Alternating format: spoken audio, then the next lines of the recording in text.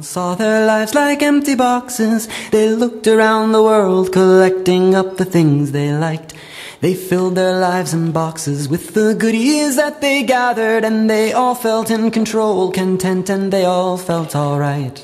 They climbed inside their boxes, they settled with their trinkets. They neither looked nor learned much more and closed their lids up tight. Once they'd fastened up their boxes, they smiled there inside, and they all thought in their darkness that the world was clear and bright. But the world is not a box. There's no lid, no doors, no cardboard flaps or locks. And everything in nature, from the clouds to the rocks, is a piece of the puzzle of the purpose of man. It's a piece of the peace of Islam. Along came a wandering wise man, whispering such words of truth, who stumbled on these boxes so separate side by side. He knocked upon the first one, saying, "Please come out and feel the day." An answer came from deep within, "You're not of us, please go away."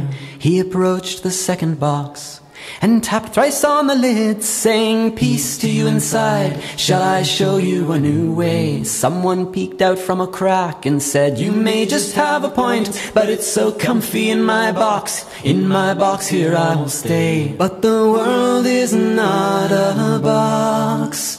There's no lid, no doors, no cardboard flaps or locks. And everything in nature, from the clouds to the rocks, is a piece of the puzzle of the purpose of man.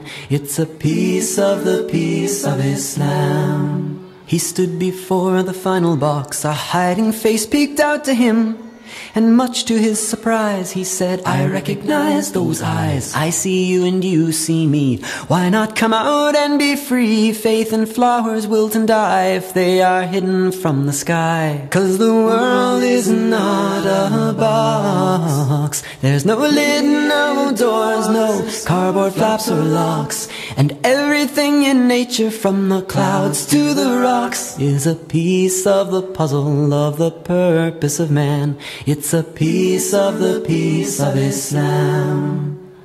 Now centuries lie between all the prophets and you and I. Civilizations are born and die each and every day.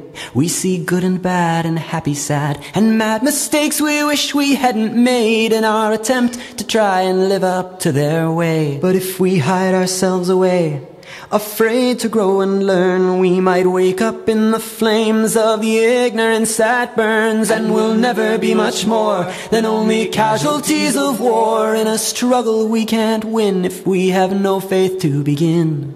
We've got to tip the lid and let some sunlight in. 'Cause the world is not a box. There's no lid, no doors, no cardboard flaps or locks. And everything in nature, from the clouds to the rocks, is a piece of the puzzle of the purpose of man. It's a piece of the peace of Islam.